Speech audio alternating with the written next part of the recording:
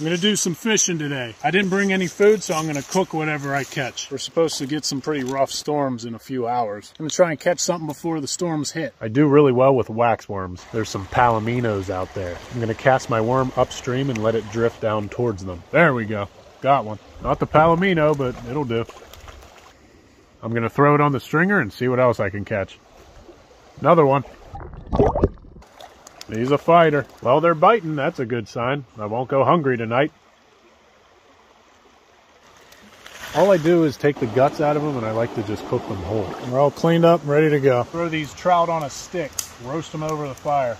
I'm just going to season them with a little garlic powder and salt. So the rain finally showed up. I had to start putting the tarp up, and it's just started pouring on me. Nice and dry in here now. All right, these fish are ready to eat. Let's dig in.